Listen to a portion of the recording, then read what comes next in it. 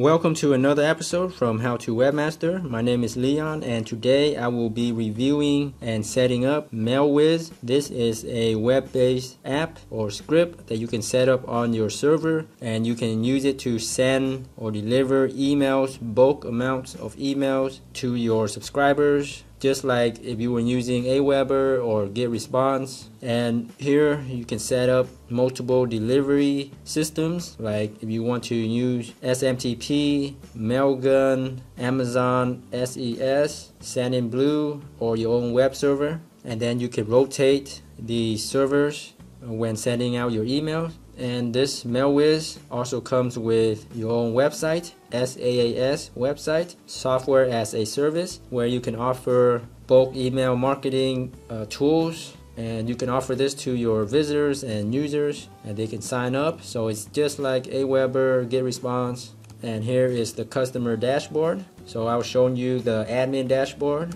and it also comes separately with a customer dashboard where they can set up their own email lists and also campaigns where they can use it to send out emails to their own subscribers. And here is the actual MailWizz sales page right here from Envato Market or Code Canyon. And let's check out the ratings. 4.84 out of 5, almost perfect 5 stars, 12,000 sales. So this is a great piece of email marketing or bulk emailing app that you can set up.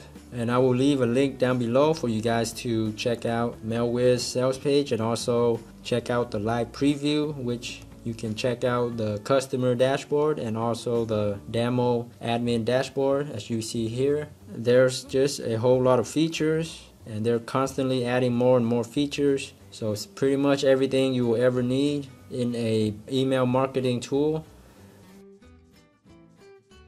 Alrighty, after buying MailWizz, you will log into your Envato Market or Code Canyon account. Up here in the profile username, you go to downloads right here, and you will be arrived on this page. Look for MailWizz. I bought a lot of products here, that's why there's so many, but here it is, MailWizz. Click on the download button right here. Go ahead and download all files and documentation. It's quite a big file, 360 megabytes. After it is finished downloading, it'll look like this right here, a zip file. Open it up and then drag out the content, MailWizz folder. When you're done extracting, let's click here to exit and open up the folder. You will find 2 folders here, the latest, which is the latest version of MailWizz, and an update if you want to update your previous version. So we only need the latest version. Here it is right here. Now you can FTP this right here, all the latest files to your server, or I just like to zip everything up like this, 7-zip, and then compress or add to a latest zip right here, and this will zip up all the files, and then I can upload that in my cPanel account. So you guys choose whatever way you want to do to upload the MailWizz files. Now let's go to your cPanel. This is the standard for all or most web hosting companies nowadays. If you need web hosting, check out my recommended hosting providers down below. Anyways, once you log into cPanel, click on File Manager. Now I'm currently inside of my File Manager under a new folder I created called Mailer, and you can create a new folder by simply clicking on a new folder button right here, and then just name it whatever you want. And then you can also like add it to the public HTML or other places you want. So right now I'm inside my new created folder called Mailer, and I will be uploading the files here. So just click on upload, and in this file upload screen you can either select the file or drag and drop the zip file that I just created right here, and just drop it right there, and now it's uploading. It's gonna take a little bit, 175 MB. Once the zip file is completely uploaded, 100% right here, click on go back, and now here it is. Let's click on that and then go up to extract, and then extract files, and this way it extracts all the files. Once it is done extracting, click on the zip file and delete it. You don't need that anymore. Save some space. Now for help on installing MailWizz, let's refer to the README documentation right here. Click on that and then click on the view button right there. Install steps. Let's highlight that and then load up this page. There are other documentations as well as getting started and upgrading steps from a previous version of MailWizz to a newer version. Now let's go here to the install steps. So basically we did everything they wanted right here. Unzip MailWizz, upload it to a folder, and then now we need to go to our website followed by the install folder. Okay, just like this right here, my website howtowebmaster.com. My folder is mailer, and then my subfolder is install.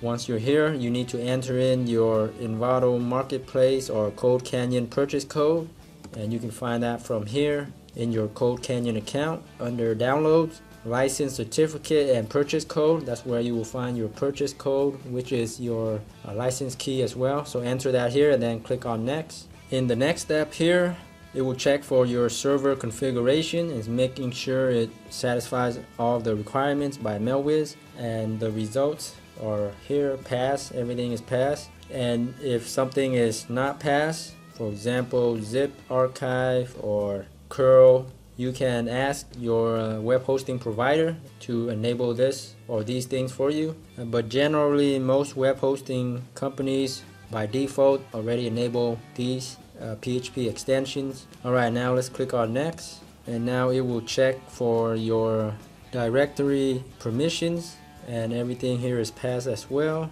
So let's click on next. Okay, now in this step you need to add in your database information. By default the host name is 99% of the time localhost. You don't need to mess with that, and the port you can leave that blank.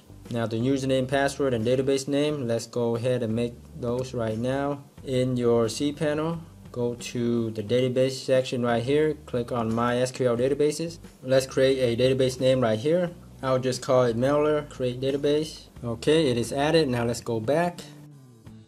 Now under MySQL users, give it a username and then password, and then copy the password again right here, and then create user. Okay, just like that. Click on create and you get a success message right here. Let's go back.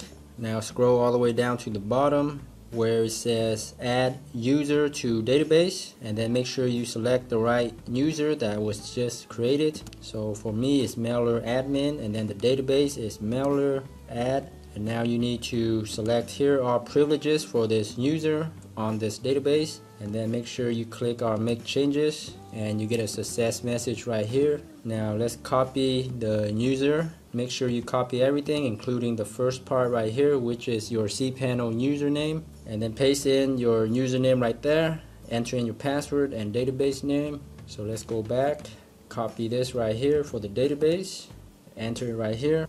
Now the password, for the password make sure you don't include the cPanel username, just straight up whatever password you enter, and the table prefix you don't need to mess with that. And after you enter the password, click on start importing. Okay, on the next step after the database is now your admin credentials. Enter in an admin email, your first name, last name, and a password for your admin dashboard, and also select your time zone. And then create the first customer with the same data. Sure, leave it on default as yes, and then click on create account. Now in this step you need to set up cron jobs, and we can do that from here in your cPanel. You can search for cron, it's right here, it's under the advanced section right here. Click on cron jobs. Let's scroll down a little bit here under command settings. This is where you need to copy the cron commands. So what I would do is copy this right here, just from the slash to the N over here. Let's copy that. So let's copy this real quick and paste it here. And this is pretty much once per minute. You can see here the star for minute, hour, day, all the way down to week, day, month. Add new cron job, and there it is showing up down here. So you would need to do that for each one of these right here. So copy this, and this one's a little bit different. There is a star symbol slash number 2. So let me do that real quick. So let's paste everything there and then copy this, or you can type it in, it's the same thing. And then I will select once per minute and then just delete that, paste in the star slash number 2 just to make it simple, and then add new. and now it is exactly the same as you see here. So do that for every other one. Okay, I'm down here, run per hour, so let's copy this. Let's go here, paste it in, once per hour, right here, once per hour, a 0 for minutes, add new, and now one more to go, once per day. So this would be 0 minutes and 0 on the hour. So let's paste that in and select once per day, right there, 0, 0, and add new. Okay, I'm done here, and then you can verify, make sure it is the same as that, and then click on cron jobs are installed and continue. And this right here is if you have shell access, you can quickly create the crons this way, but if you don't, you have to do it manually like I showed you in cPanel cron jobs. Okay, let's click continue. Alright, everything is done, successfully installed MailWizz. Now you need to delete the install folder. Let's go back to file manager. Here's the install folder. Let's select it, delete, skip the trash, confirm. There it is. Now let's log into the backend real quick just to make sure everything is working. Alright, here it is, loading up just fine. Here's my username and then my password that I created during the installing setup. Now click on login and everything should be great here. Alright, you should get some pop-ups with some welcome screens. You can just exit that, and here you will get some alerts about the bounce handler and all that. It's because you just set up and started running the cron jobs, or it's not ran yet, so that's why you're getting these errors perhaps. And it's checking all these extensions, and then you get a success down here. So this is what it looks like, just like in the demo. And now let's go to the main website just to make sure it's loading up. There it is, perfectly, beautifully, just like in the demo. Everything's here working as it should. And now this tutorial setup is completed for now. It's getting too long. In the next part, I will set up some general settings for the admin, set up a mailing server, send a test email just to see if it works. But that's it for this video. MailWizz, highly recommend it. I'll leave a link down below for you guys to check it out and also see the demo. Thanks so much for viewing. I hope this helps, and be sure to stay tuned for part 2, and also please subscribe to my channel, How to Webmaster, for more marketing tips and tricks. Thanks so much.